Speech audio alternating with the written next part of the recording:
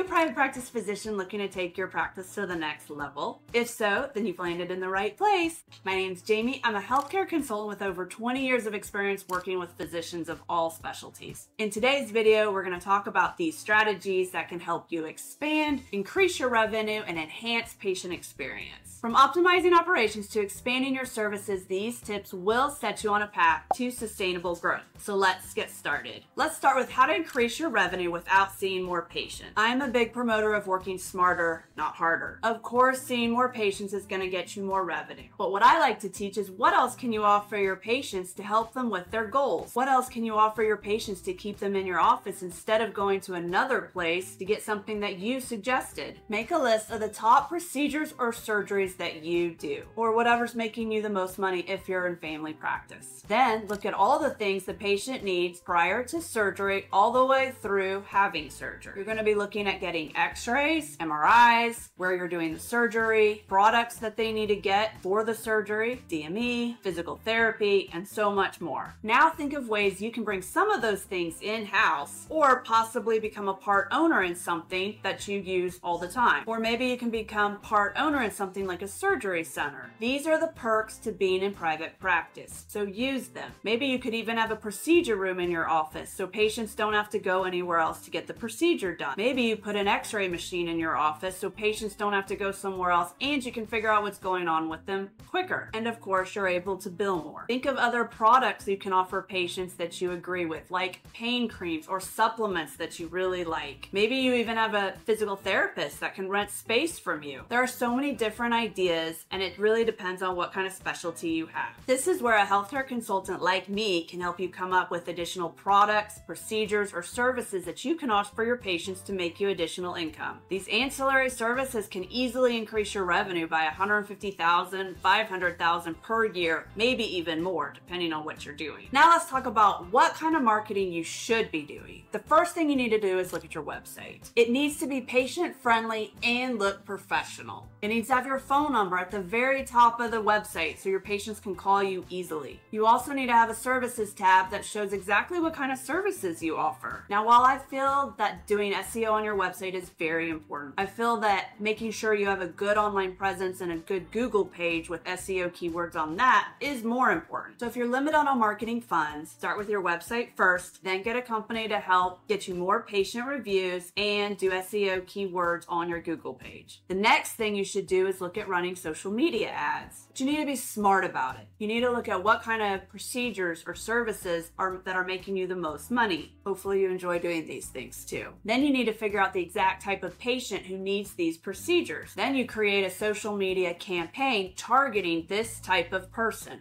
Make sure you're working with a company who has worked with physicians before. There are so many marketing companies out there and they're not all good. Now, I do want to mention, if you're going to be running social media ad campaigns, you need to have a solid plan in place on what to do with the leads once you get them. There's no point in spending thousands of dollars if you don't have anybody who's following up with your leads. Now, you don't have to run social media campaign. However, it's a really good way to advertise and target the exact patient that you're looking for. But this concept's going to apply to no matter what you do to advertise. So get very specific about the type of procedure you want to do that makes you a good amount of money and target the type of person who needs that procedure. Lastly, let's talk about optimizing your operations. Optimizing your operations can look like improving your patient experience. Draw out a map of every encounter your patient has from the time they make their appointment all the way to the time that they check out. Add who are they talking to at each point? Is the process smooth? Are the people they're talking to friendly and smiling and helpful? Look at is your office clean and updated? Patients look at all these things. In fact, you as the doctor are the fourth and last thing a patient sees before they make the decision on whether they want to stay as your patient. The other three things are, number one, is the clinic easy to get to and easy to park? Number two, is the place clean? Are there a lot of old magazines? Is it dirty? Is there trash places? And number three, is your staff friendly? And do they follow up and do what they say they're gonna do? Remember, your best referral is gonna be from your happy patient. The next thing I want you to look at optimizing is your billing. Private practice physicians really need to stay on top of this. You really need to look at what's coming in and going out every single week. You need to keep an eye on your accounts receivable. You need to see how much money is sitting there and how long it takes things to get paid. Also look at how long it takes for your claims to be submitted. Look at your denial rate. Your denial rate should be 5% or less. You also need to look at who's handling your denial rates and how often they're dealing with this. This should be done daily. Now, the third thing you need to look at optimizing is your expenses. Look at how much you spend on your overhead. Obviously, you want it as low as possible, but it's going to include staffing, marketing, rent, and other expenses. So you should really have a goal of it being below 50%.